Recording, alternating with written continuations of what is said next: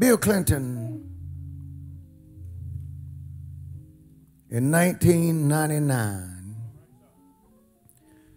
declared the month of June,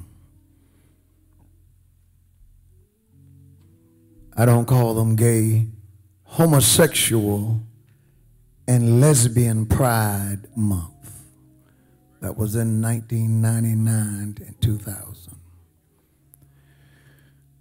Then from 2009 to 2016, each year he was in office, President Barack Obama declared June LGBT Pride Month.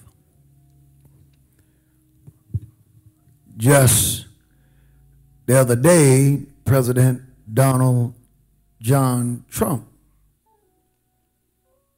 declared June to be LGBT Pride Month. Now, what I love about the gospel preacher has always said he stands with no president or no political party in his pocket. The gospel preacher doesn't back off of the gospel because the president is a Democrat or a Republican. The gospel preacher didn't back off the gospel when the president was of color. Now, a lot of preachers did. They're not gospel preachers. See, what separates us from them is that if we had the courage to call it and to declare that it was wrong when President Clinton did it and when President Obama did it, well, ain't no way in this world a gospel preacher, I said a gospel preacher, would all of a sudden not have anything to say now. If it was wrong then, it's wrong now. And I don't support anybody. You can't get my vote, you can't get my support, you can't get my endorsement declaring the month of June Sodom and Gomorrah month. That's wrong. That's wrong. That's wrong. I can say it with authority because I said it when the other guy did it. Now, some of those who may say it now, turn them off because they were quiet, especially blacks. The black preacher was quiet because, well, we can't say anything because Obama's our first African American. I don't care what he is. If the issue has always been policy. And when Israel's king was right with God, the prophet praised him. When the king went wrong, the prophet called him on it. That's wrong. Amen. Amen. It's wrong. And the thing that gets me, everybody now is saying, you don't want to be hard and you don't want to bash and all that. And I'm not bashing. I've never bashed homosexuals or anybody else. I've just said what God says. And if what God says is bashing, then so be it. But I'm going to stick with the Bible. But now, June is Homosexual Pride Month. Currently, LGBT History Month is a month-long celebration that is specific to the United States, the United Kingdom of Canada.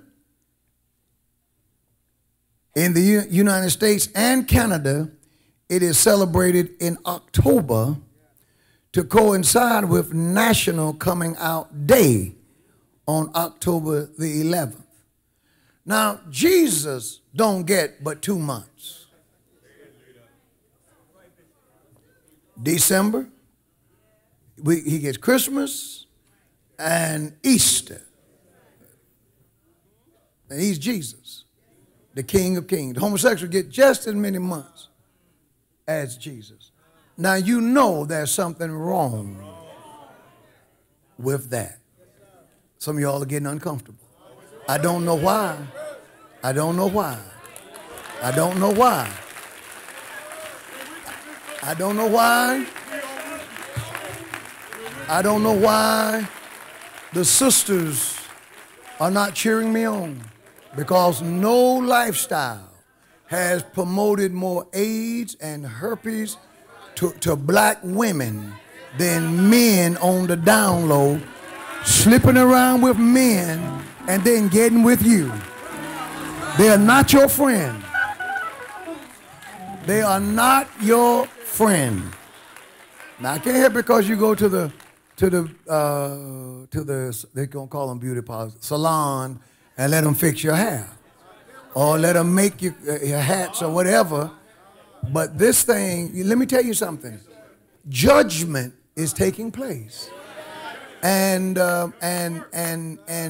this is why, as saints, I like that song, "I'm All In." That's powerful. That was right on time. That's why, as saints, you got to stick with the Bible, because our hero is the Lord. Our hero is the Lord. Amen.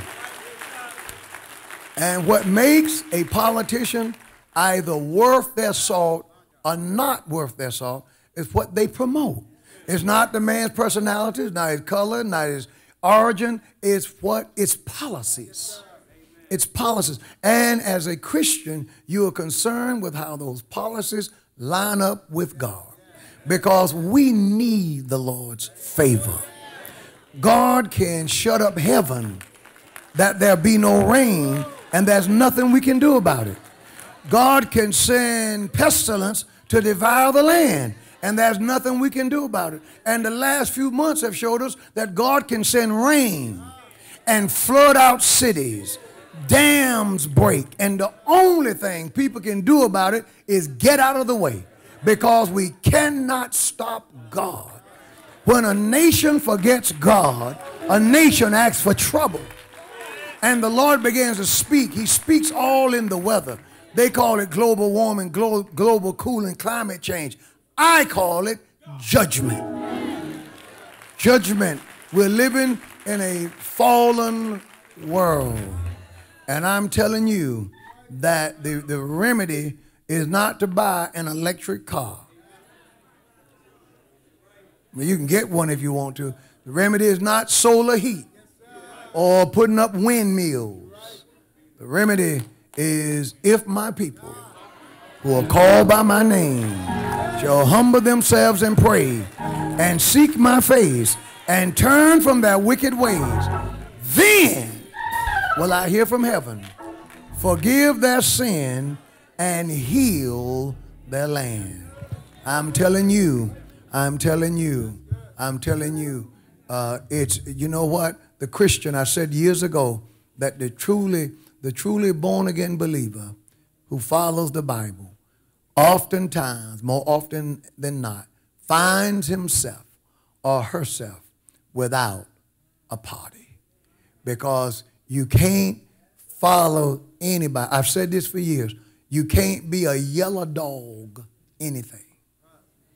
When you are a yellow dog Democrat or a yellow dog Republican, yellow dog means whatever they put on, you support it. No, you have to be a thinking person and a praying person. And you say, I'll go along with this if my God goes along with it. Amen. I'll go along with it if my conviction go along with it. But if it doesn't, I'm not going to affix my signature and give my endorsement to something that I don't believe in. And I'm not going to become indifferent. All of a sudden you don't have anything to say. Well, I didn't know. You knew everything else.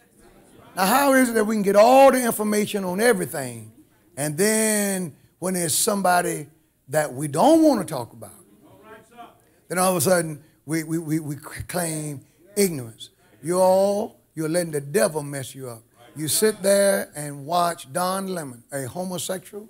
He's got the devil in him, and all that man is doing, as you more and more approve of him as your favorite news guy, all he's doing is he's breaking down your resistance against wickedness. Amen. Because, well, he's one, but you know what? He sure know how to report the news. If you're judging by standards, one of the worst ever, because we're not accustomed to a person going on and just saying anything. And what's that? Michelle, Rachel Maddox. You got a homosexual on one, Don and Anderson Cooper, and then Rachel, and these people are breaking down, and then Shepard Smith on Fox. See, you got them all. So all this stuff is trying to turn your mind from the scripture. But I know the Bible is right. My God. Oh, y'all sound like a Presbyterian church. The Bible is right.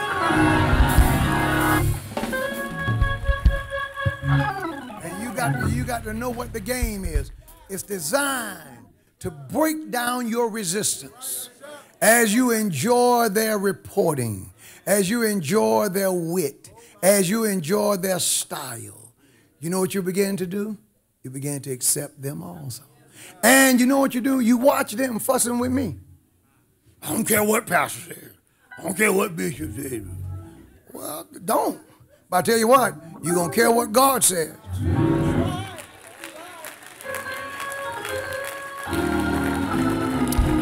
Amen. So I thought I would bring it up. Now, I'm declaring June as being the month. I'm declaring June as being JESUS month. Just like all of the rest of them. Amen. All 12, they all belong to God. He makes every day. Praise the Lord. Amen. Let's praise the Lord for Jesus month. This is Jesus month. All month long. Jesus month. Praise the Lord. We got to come up. We got the Holy Ghost just gave me that on the spot. So I got to get a banner made. So I got to do something fast. Fast. This is Jesus month. This is Jesus month. Jesus pride. Yeah, I'm proud. I know Jesus. Do you know the homosexuals and lesbians are now do you know they're more proud of their wicked lifestyle than we are about Jesus? They don't mind for people to know what they are, what they do. All in the mall, flaunting it everywhere. All on the airplane. You can't fly everywhere you look. But the Christians, well, I don't believe in just telling everybody. I let people figure it out for themselves. Well, apparently that's not working. Because they've been working with you for 20 years and hadn't figured out that you're saved. No, you got to say something. Somebody said, well, you know, we don't have to say anything. We can just live it. Suppose Jesus would have just lived it. All right, that means all of the teachings of Matthew, Mark, Luke, John, everything in the Bible with the red letters where he spoke, all of that's gone because all he did was live it. No, you got to say something. It's time for the Christians to step up. Amen. Speaking of saying something, and I'm going to move on. You all don't like me when I talk about this. But you know what? You know what? You can't be true to God and be politically in one corner or in the other. I've often said I've never supported a political candidate. Who gets my vote and gets my nod is the person who reflects what I think. Amen. You reflect what I think. If you agree with me, I believe that life in the womb is precious. Amen. Now, if you don't believe that, ain't no point in talking to me about anything else. That ain't going to happen. I believe that marriage is a union between a man and a woman. Amen. But preacher, you got to vote for someone. Do I? No, what they have to do, they have to get votes. That's what has to happen. And the way you control a thing is with your voting power. You don't come and tell me how it's going to be and what you're going to do and what you're not going to do, and then tell me vote for you. No, no, no, no, no. You're going to hear me, and we'll discuss it. I'll see, because I'm the customer. I don't need a vote to do this. You need one to be in office. So I'm the customer. Say amen. And you're the customer. That's what I tried to say to the brothers when President Obama came out and endorsed same-sex marriage. I said, listen, we need to use our power to turn him from this. Tell him, if this is the position you're going to take, we're not going to support you. Every one of them shot back and attacked me. And then after he was reelected, it said for the second time, we're going to go to the White House now and we're going to talk to him about it. I said, it's too late. He can't be reelected anymore. It's too late, which is what they knew. It's called a cop-out. It's called a cop-out. Amen. The other day, Ruth Bader Ginsburg said something that if we would have said it, those of us who are pro-life, had we said what she said, they would call us evil. They would call us wicked. Ruth Bader Ginsburg, pro-abortionist to her heart. She's trying to hang on. She's trying to hang on. Her health is bad. Trying to hang on. Probably had Hillary won, she would have retired, but she's trying to hang on. Scared that Trump will have to replace her. So she's trying to hang on. And she said something the other day. She said that a woman, I read that the statement was attributed to her, that a woman seeking an abortion is not a mother. Now, if we would have said something like that, we would be called uncaring, wicked, no good, insensitive, and those comments would be true. Because even if she is an abortive, intendant mother, she's still a mother. A mother who outlives her children is still a mother. You young men who recently married, and when Mother's Day roll around, if your wife is expecting with your first child, now don't go and buy a Mother's Day gift for your mother and forget her. You'll learn the hard way that I'm telling you the truth, because the moment she missed, she was a mother. And she's a mother with your child. Amen. And there's no way a halfway decent person would make such a heinous comment. And yet these things are being said from, of all places, the Supreme Court. God help us. God help us.